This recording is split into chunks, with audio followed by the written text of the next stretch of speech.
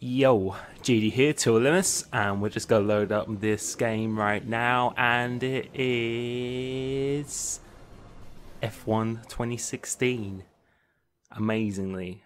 And this footage is from a guy called Vandal.net, so thank you so much for letting me use this footage. This is going to be some F1 2016 China gameplay in the Ferrari, which I believe is Kimi Raikkonen, if I can read that correctly on the screen. And we're just going to be talking about it. It's just my first initial thoughts, having played it myself back in March, and just how I feel it's changed and what I think of it, and a lot of other stuff as well. If you want to ask me anything as well, post it in the comments below, because you know I'll respond to those. And I just want to hear your guys' thoughts. What do you like about this, during initially seeing this, and what you don't like as well?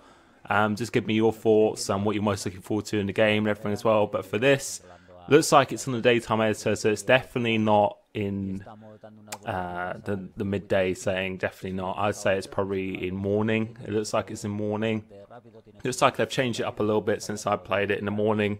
I think when I played it, it was quite bright, really, really bright for the morning and the sunset as well. And the glare, as you can see from the sun there, when I played it, it was really, really bright, not blinding, so you couldn't even see the corners. But it looks like they've really toned that down a bit, and I think aesthetically, it looks really, really nice. The track, the surface of the track is shiny. You can see the racing line building, and when your tyres, or when you go throughout a race, you start to have marbles, and the track as well.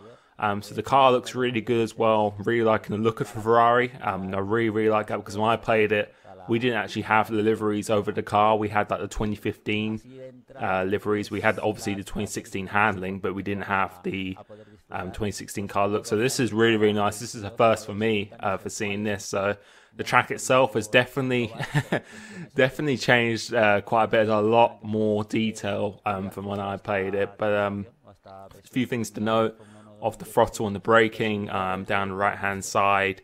That's a really, really cool thing. And for me personally, that's something I'm really going to exploit just through set videos and tips. And especially if you watch leagues or racing or anything like that, or you want to get better and watch good players, then that's a really, really useful tool, definitely to look out for. And you can see this guy. Don't think he's the best player in the world, if I'm being honest, actually watching him. By the way, if you want to watch the original video, that is in the link in the description. If you don't want me to talk over this, you want to hear I believe he's Spanish, the guy who's speaking over this originally. So if you want to hear the original video, more of the sounds, don't want to listen to me talk, then feel free to just watch the original video, which I put down below. But looks pretty good. Looks like this guy's on the controller, just looking at the note for steering. You may be tearing your hair out a little bit, thinking, "Oh my god, this is really, really twitchy." But trust me, it's nowhere near as twitchy when I played it, at least recently, and when I played it in March. It's very smooth if you're smooth. So if you are smooth and you can move it slowly on the sticks or on the wheel. Obviously on the wheel, you can, depends how quickly you turn it, but on the controller at least. Definitely less twitchy than 2015, but this guy here looks like he's really stabbing the steering into the corners. Looks like, so we can see this. Let's see what he does here. So yeah, you can automatically see that it's not as twitchy as 2015, which is something I personally really didn't like in last game. Even though I could still be smooth-ish, it made just so to speak corners particularly very, very difficult to just get a rhythm through the corners. So on this, it's definitely an improvement. And the handling, as I said in previous videos, is definitely an evolution of 2015. It's not a completely brand new handling model, but it is it's a lot better in my opinion, because as you guys know, as I said before, I really wasn't a fan of the handling in 2015. I was probably one of the only few people who actually really didn't like the handling in 2015.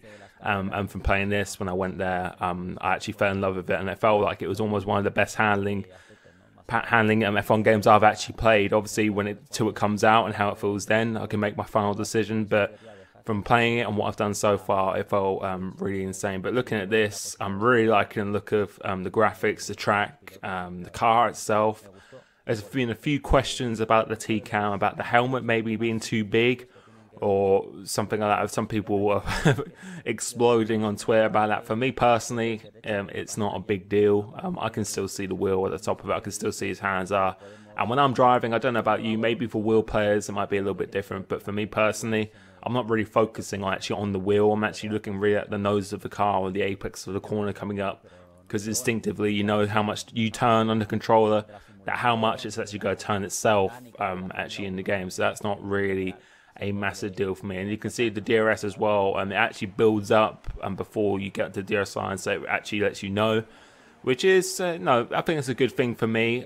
The challenge aspect, I probably would rather have an option to maybe turn that off to really just make you really having to know exactly when you put it on. But it's a really cool feature to have. It's good for other players or people who haven't played the game before. So you can see Kimi Raikkonen has come in first place around China, which is one of my favourite tracks of mine. Seeing the animation here, looks pretty cool. Drivers actually look like the real drivers. 2016 in the background. So yeah, that looks really, really good. Can't really take too much from the handling on this one.